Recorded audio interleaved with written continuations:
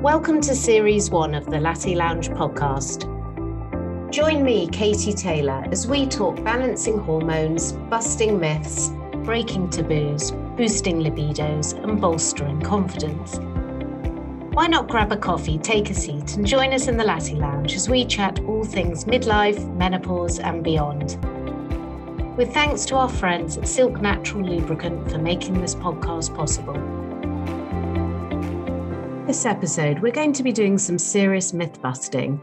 So many women contact us saying they're suffering with often debilitating menopause symptoms due to a breast cancer diagnosis and have either been told they can't take HRT to manage these symptoms or are too scared to, perhaps because of a lot of fear-mongering that's gone on over the last 2 decades.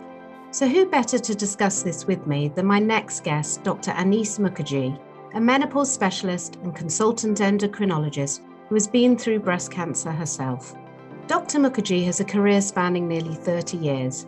She specialises in general internal medicine and endocrinology with a career-long interest in quality of life in all hormone conditions. She's supported thousands of women going through menopause, helping them to manage symptoms and improve their quality of life and overall health safety. Her personal experience of an early menopause due to a breast cancer diagnosis gives her a unique perspective and adds to her insight and skills in this field. She's also the author of The Complete Guide to the Menopause. Renowned for her holistic and personalised approach, her special interests include women's health, menopause, puberty, thyroid disease, calcium and bone disorders, hormone consequences of cancer treatment, and chronic fatigue management. So welcome, Dr. Mukherjee. Thank you so much for joining me today. Well, thank you for having me. Now, I wanted to ask you, there's a lot of worried women that contact us. They're still very nervous about HRT and breast cancer. And there's been a lot of fear-mongering and confusion, especially over the last couple of decades. So I was wondering if you could just start by sort of maybe clearing up why there has been this sort of fear and where it stems from. Yeah, well, there's 2 aspects, really. There's an aspect of otherwise healthy women developing menopause symptoms and needing symptom relief and using HRT for that. And then there's a separate group of women who have had breast cancer who are struggling with menopause symptoms and may want to explore the option of HRT. So they're 2 separate groups. Now, the Women's Health Initiative study published results showing an increased risk of breast cancer with HRT. And the headlines made everyone terrified. I think the problem was that there's a lot lost in translation with scientific research. And when we use the word increased risk, everyone thinks that means they're definitely going to get breast cancer. Whereas increased risk depends on what your background risk is. And if your background risk is very low, then it's increasing a risk from very low to slightly less than very low. So relative risk and increased risk, it's how you interpret it. And I think essentially what the results showed was that there was a small increase in certain groups after a certain length of time. And when we looked at the bigger picture and looked at who was having problems, it was more predictable to see why. And the vast majority of otherwise healthy women can take HRT for several years without any increased risk. And there are small increased risks with very long duration of treatment. We don't know why. It doesn't appear that HRT causes breast cancer. It looks like it may be a subgroup of people who have possibly something indolent there already. And after many years, that can trigger a diagnosis. We don't know if those women were going to get breast cancer anyway, whether it brings the diagnosis forward. There's still a lot that we don't fully understand. But essentially, we always recommend that it's good to have a discussion with your doctor about any particular risks you might have as an individual, because I think now it is well established that other environmental factors can increase your risk of breast cancer. We know that, somewhere between 1 in 7 and 1 in 9 women will get breast cancer in their lifetime. And things like drinking alcohol beyond target limits, being overweight, particularly postmenopausally, smoking, lack of physical exercise, all increase your risk. So if you've got a full house of risk factors, you need to just be aware that you may be adding to that. If you've no risk factors and you're going to gain huge benefit from a quality of life, then it's kind of a no-brainer, but just have your risks and benefits reviewed. So essentially, we've come full circle 20 odd years later, and we see that, most, and there's also different types of HRT. Estrogen only HRT doesn't really appear to be associated with any additional risk. Estrogen progesterone combined HRT, particularly the continuous combined, seems to have a slightly higher risk, but this is after several years in certain people. So it's not that everybody's at risk. It's just that you need to have your risk explained to you by a healthcare professional. And then there's more controversy still really with the group of women who've had estrogen receptor positive breast cancer in particular, who we know estrogen drives that cancer. So if there are any cancer cells there, estrogen can potentially cause that to progress. So it could result in increased risk of secondary breast cancer. And there have been a number of studies. There have been, really well conducted randomized controlled trials. There have been observational studies, and some of the observational studies don't suggest an increased rate of cancer recurrence. They don't suggest an increased rate of breast cancer deaths.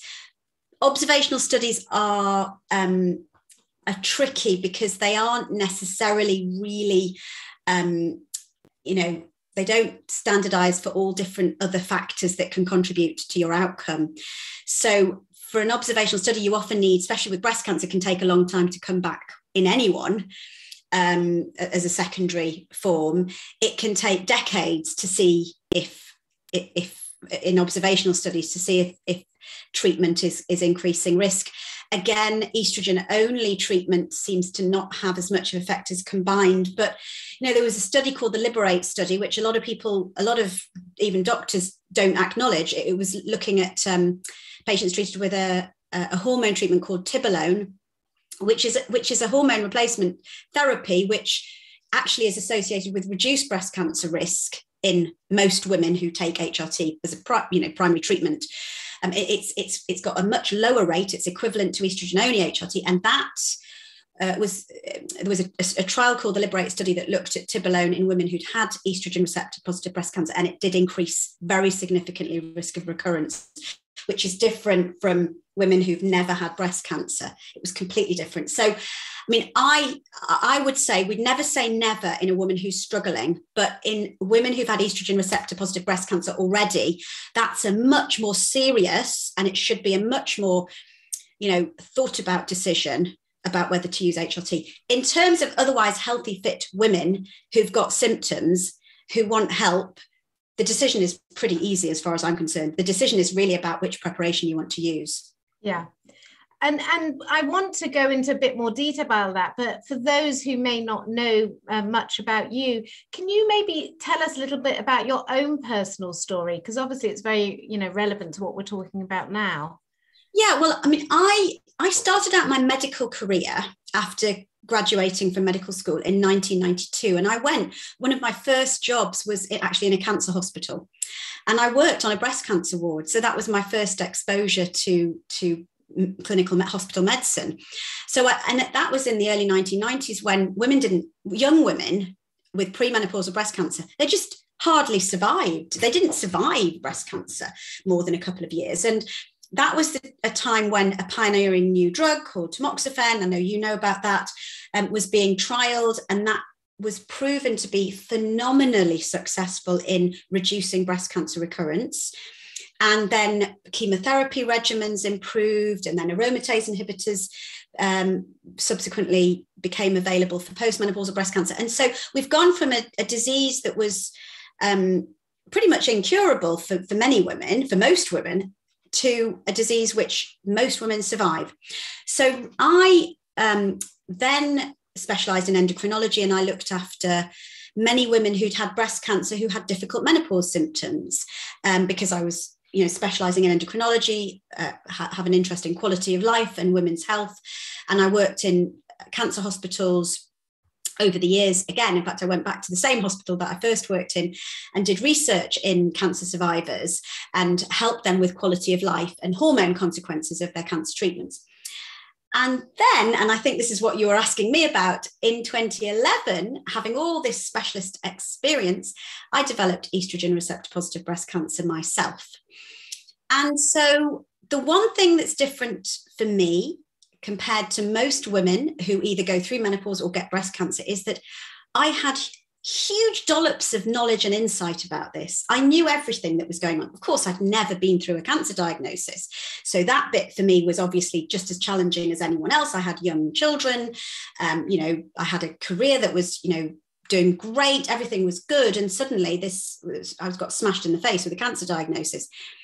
And I had 2 cancers, and so it was difficult to quantify my overall risk of recurrence, because multifocal disease can be tricky to assess in terms of what treatments. And in the end, they said, look, because these cancers are both low grade, that you don't need chemotherapy. So I then, having all the experience that I had and the knowledge and seen all the results of the studies, and I've done a lot of clinical research, so I understand how some research can be flawed, how you interpret results, being cautious about looking at one study and thinking, oh, if that study is fine, then, X equals, Y plus Z or something like that. You can get incorrect conclusions from isolated research studies. And I always look at a broad set of studies. And I knew that for me, because I wanted to survive, I didn't want this cancer to come back.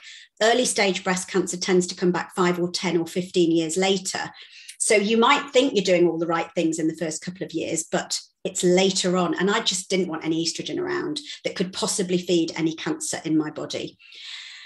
And I'll probably never know, because, you can get recurrence at 20 years or 25 years. But at that time, I didn't want estrogen to be around to feed any lazy cancer cells that were just going to sit there for years. Because if you don't feed them, if you block their food supply, which is estrogen, they just fizzle up and die. And that's partly how tamoxifen works. So I did take tamoxifen, but I knew that I was a young woman. I was premenopausal. I had lots of estrogen. So I didn't get offered chemotherapy. I had chemical menopause treatment, which just blocked all my hormones overnight. And so the difference for me with the menopause was that I knew exactly what I was dealing with. And you'll know, Katie, that from all the celebrities that talk about menopause, is they say they had all these symptoms and they didn't know what they were and they didn't know what to do. Well, from day one, because the whole point was that it was deliberate. I knew what was going to happen. So it was almost a planned menopause, and I knew what was happening. And I knew how to deal with it, because I'd helped many, many women. I'd helped women with HRT, but I'd also helped women who couldn't take HRT, had side effects with it.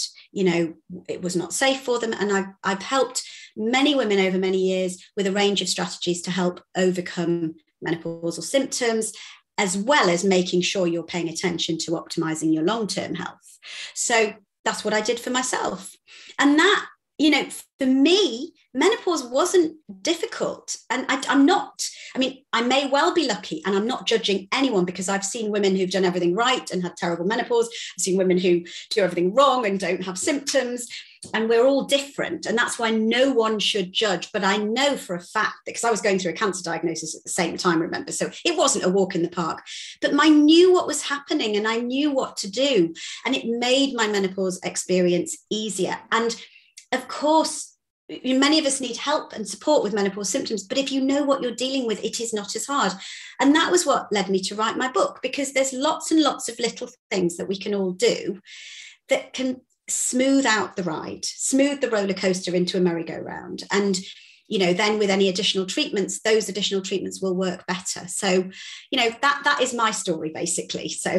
Well, look, knowledge is power, as they say. And I think everything that all of us sort of menopause campaigners do, and all you amazing doctors do is just making women and their doctors and healthcare professionals aware of the symptoms and aware of risks, and how to have these conversations with your healthcare providers. Because, I know as a doctor's daughter, and he obviously is a breast cancer professor, but obviously now retired, that I've kind of of grown up with that whole conversation around my dinner table and these complicated cases. And I hear all the time from women, especially the ones who are on tamoxifen, who just feel, you know, like they've just drawn the short straw. And, you know, obviously it's very brave of you to sort of share your story, and it's absolutely inspiring. But, you know, one thing we hear a lot about is so women with estrogen positive breast cancer, they suffer, you know, like a lot of us, with things like vaginal dryness, vaginal atrophy. And again, they're very scared of vaginal estrogen, because, you know, a lot of people say, you know, use lubricants and vaginal estrogen. And I'm assuming that's a much sort of safer option, is it not? Because it's obviously not absorbed in the bloodstream, I'm assuming. Yes, absolutely. So it's the systemic HRT that and especially the combined estrogen, progesterone, and possibly estrogen only, but it's just still relatively unclear. There are different schools of thought, but it's this systemic, which goes through your whole body, that is more concerning, because if there's any cancer cells, they can pick up on that, you know, being fed by the estrogen.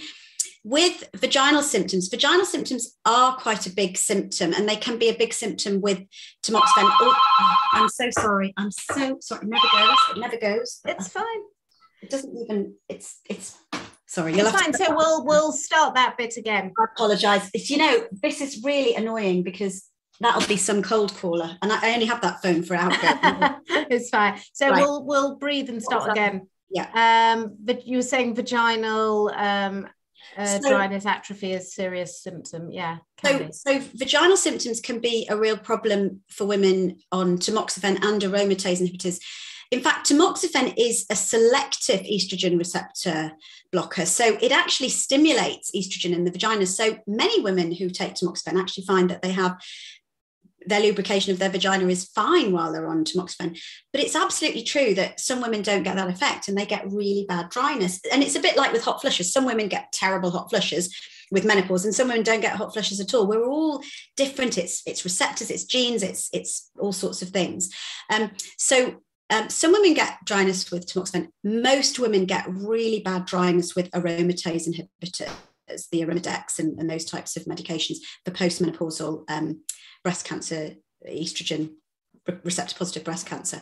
And so we tend to say, look, try vaginal moisturizers and lubricants, and they do give some relief. But if you're getting recurrent water infections, or if those treatments aren't giving you relief, then we wouldn't just give it for no reason if you didn't have symptoms. But with symptoms, then we do recommend estrogen vaginally.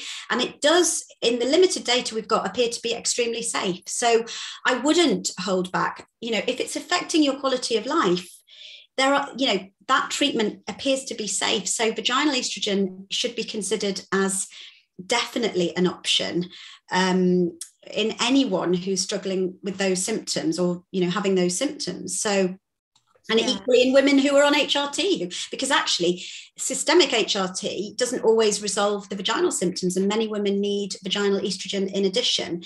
And it's getting to where it's needed, and is very effective for many women.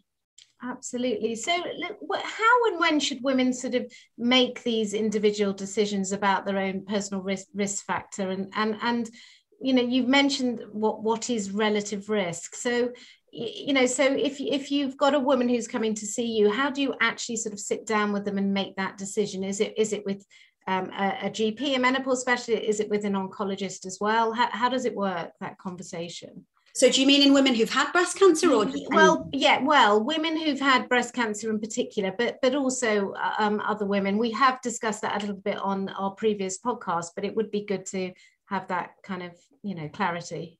Yeah, so I mean, it's different. The amount of discussion and the specialism of the specialist you're speaking to is going to be different depending on which scenario. So the first thing is knowing what you're dealing with. And I think the current media exposure that's getting out there to all women about menopause, about what the symptoms might be, is really good, because it's making women in their 40s in particular be aware that if they've got any symptoms, it could be menopause, because it's much better to recognize the symptoms and seek help early when the symptoms are perhaps not severe, but you know that there's something progressing, rather than wait till you are in a heap on the floor feeling dreadful and desperate Because with any medical condition, if you leave it late to get a diagnosis, it's harder to get back on track. So earlier recognition, and that's with education of women, which is really important. Then the first port of call for all women should be their GP. In an otherwise healthy woman, the decision to give HRT, if you've noticed progressive symptoms that are bothering you, then it doesn't require a specialist. The GPs should, they should be able to, and they can prescribe HRT. They are clearly prescribing it more at the moment because that's why we've had HRT shortages. But for an otherwise healthy woman, it's relatively straightforward. If after an initial discussion with a GP, there are any concerns, so perhaps a woman who's got a full house of risk factors or who's had, a history of issues with their breasts, for example, if they've got dense breasts, if they've had concerning mammograms or anything in the past, or if they've got a strong family history, the GP may start them on treatment, but refer them on to a specialist just to make sure that there's closer monitoring. That would be reasonable. And in women who've had a diagnosis of breast cancer, what I would really like to see is better integrated menopause care in the specialist service for those women. And that is not routine at the moment. There's very minimal advice for women in the breast cancer services for, even recognizing, acknowledging menopause symptoms and giving advice. And there is a gap there. That is a problem. And GPs often don't really know what to do. It shouldn't be a flippant decision for the reasons I told you. It needs to be a decision where if a woman maybe has higher risk of getting a recurrent breast cancer, different options can be discussed for managing symptoms, and what treatments are used depend on what the symptoms are. So, for example, if the symptoms are mainly vaginal symptoms, then vaginal estrogen can be offered, as well as, topical lubricants and moisturizers. If hot sweats or flushes or sleep problems are the main symptom, there are other non-hormone treatments that could be tried in women who are at high risk of breast cancer recurrence. So it should be a very balanced and careful decision, discussing the different options, explaining risks to women, not just that, well, all the studies that suggested breast cancer recurrence might be flawed, so therefore, well, let's just give it and let's just not worry about it. Because that woman might go on HRT thinking it's safe, but actually her recurrence might come in 7 or 10 years, and that's a long time away, and then it's all forgotten. But then on the other hand, some women may not be at higher risk of recurrence. So that should really be a discussion with the breast cancer multidisciplinary team. So every cancer network, so with the breast cancer teams, there is what we call a multidisciplinary team that meets regularly. So if a woman who's had estrogen receptor positive breast cancer is having symptoms, she should have support for symptom management. If that doesn't work, the decision about HRT should be between that woman and her specialist, but the specialist should discuss the case at the regional MDT. So lots of specialists involved can advise about different options so that she goes through the safest possible treatment path that's going to reduce that cancer coming back. And, if a woman says, I don't care if I'm a high risk of it coming back, I know that you're telling me that I've got a very high risk of cancer recurrence, but I want to take HRT. That is her decision, but it must be an informed decision. She mustn't just think it's okay because it's okay for people who haven't had breast cancer, because it's a different risk stratification. So it's obviously there are other things that we can all do, and you touched on it before in terms of reducing the risk and just in general sort of staying healthy and fit and well. So, what did you use to manage any sort of symptoms you may have had yourself, and what would you advise to women that they can do to help themselves, especially for this group that can't or don't want to take HRT, perhaps because of this breast cancer in the family or history? Yeah. Well, I use what I call my toolkit, which I describe in my book. But to be honest, I've learned that toolkit over the last 2 or 3 decades by hook or by crook partly, and also studying clinical medicine in general.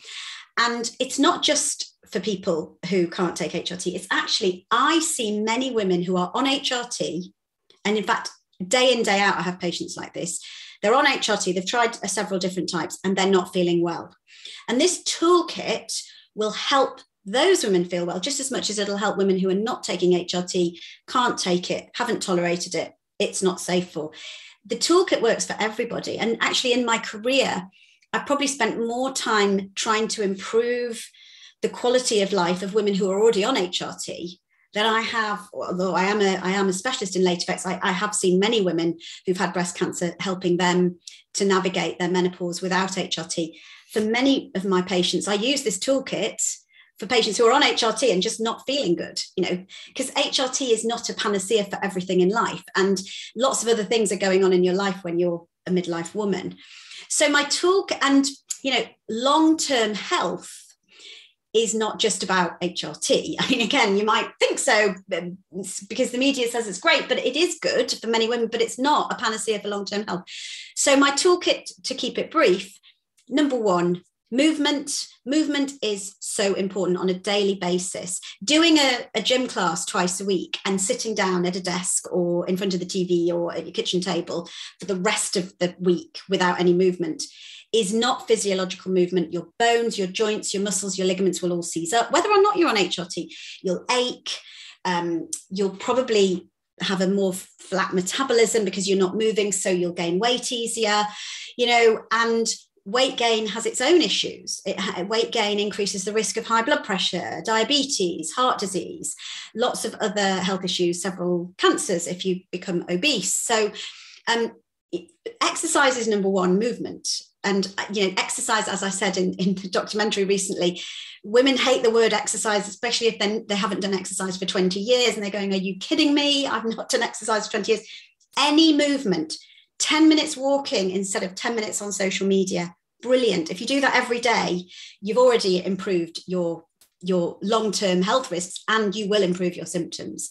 Maybe not overnight, but within a few weeks, you'll start to crave doing it because it's enjoyable. Fresh air, preferably, and preferably if you're walking outside when you're starting your exercise, no devices, you're not on a podcast, you're just getting the sort of the environment, and it's a sort of a mindfulness pursuit walking. And if you want to build up from that, build up slowly. So that's the movement side. Nutrition is important.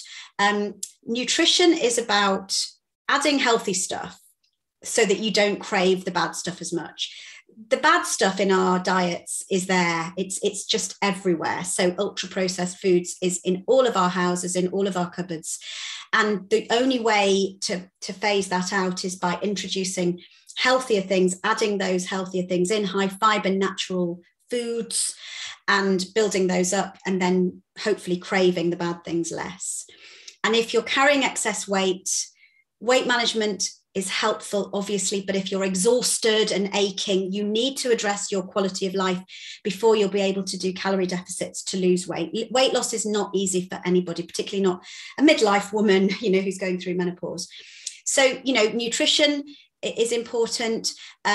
Managing fatigue is linked with sleep very much as well. So in terms of menopause, hot sweats, flushes, waking with a racing heart, palpitations, wide awake is a midlife menopause symptom. But a lot of us have sleep fragmentation because of modern world sleep factors like too much screen time, the blue light on our devices is stimulating. It reduces and delays your melatonin release, so that in turn, delays your onset of quality sleep at night. So if you're on a device late at night, that's bad. Too much caffeine, too much, stressful content on the devices. It's not just the blue light, it's looking at really stressful things on social media or on the news that will make you feel stressed. It will put your cortisol levels up. Your cortisol levels should be really low at night. That's why we sleep. And if you go to bed wired with high cortisol and blue light pumping through your system and low melatonin, you're not going to sleep well, right? And then if you're tired, napping in the day will often disrupt your sleep sort of routine as well, your body clock for sleep. So sleep, fatigue, body clocks are all very much interlinked. And those things, it's not a quick fix. if you've got into bad habits, you can get away with those bad habits a lot of your adult life. Most of us don't just go into menopause with a perfect life and suddenly everything falls apart.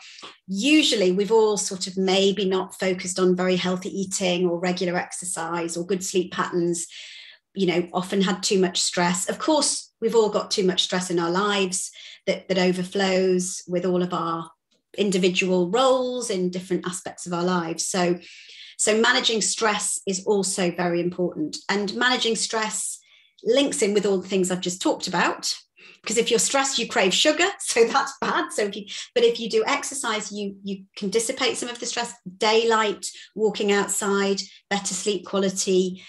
And stress is very linked with self-care or lack of it, which again, midlife women tend to have, and I think this is not a sweeping statement, I think it's fairly representative, unrelenting standards. They put themselves last. Everybody else is first. They want to look after elderly relatives, have voluntary roles, work, look after their kids, look after their siblings or whatever it is, doing a lot for everyone. And what I say is self-care is not being selfish, because if you look after yourself, you're going to be better for those around you. And if you're stressed and irritable and exhausted, it's only a matter of time before you won't be able to look after those people around you. So actually self-care is phenomenally important and phenomenally neglected in midlife women.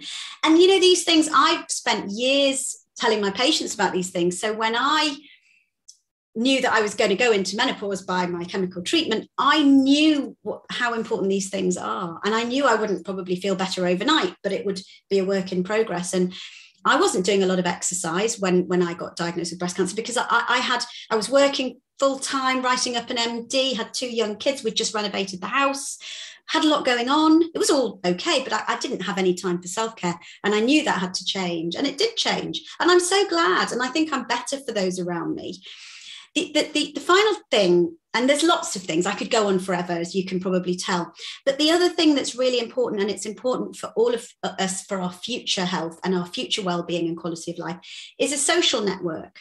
And it is hugely important. And that's not just social media. I mean, friendships, time to just talk about things with friends, be able to enjoy quality time. That is a good stress reliever and downtime. And I think, especially in the pandemic, a lot of people were very socially isolated. I think pretty much most people felt quite socially isolated. And that can go away now, because we're coming out of that terrible sort of phase of not being able to see people. But being able to see people and connect with friends is really important for well-being, self-care, stress relief, etc.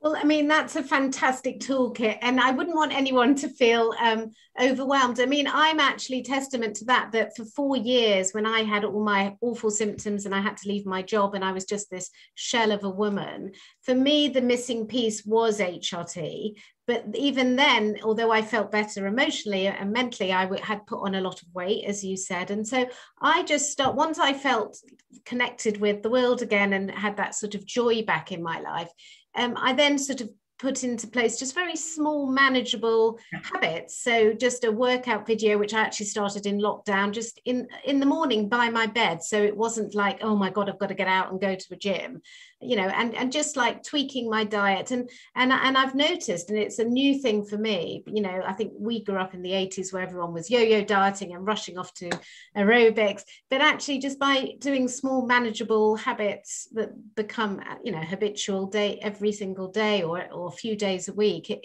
you notice that your health and well-being, do improve. And that was the whole point. Everything you've said was the whole point of the Latte Lounge. I wanted to shine a spotlight on the woman in the middle who is being pulled from every single direction, and to feel we can have these chats. Yes, this is a virtual coffee shop, but obviously we do have in-person meetups. And I think your last point, which very few people touch on, the ability to laugh, with a girlfriend is the best thing in the world, because we're all relating to it and we're all going through the same stuff. So look, we've only got a few minutes left, and I wanted to ask you 2 small final things. Are you aware of any new sort of research treatment options that are in the pipeline that will hopefully help women with breast cancer or a history of it, especially those with an estrogen positive breast cancer?